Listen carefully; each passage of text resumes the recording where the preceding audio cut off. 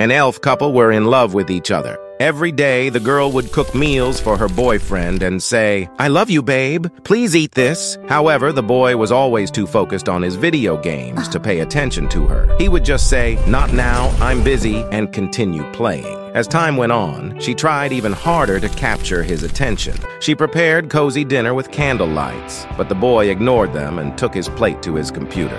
She tried to connect with him by asking about his video games, but all she got were quick, annoyed responses, with him hardly looking away from his screen.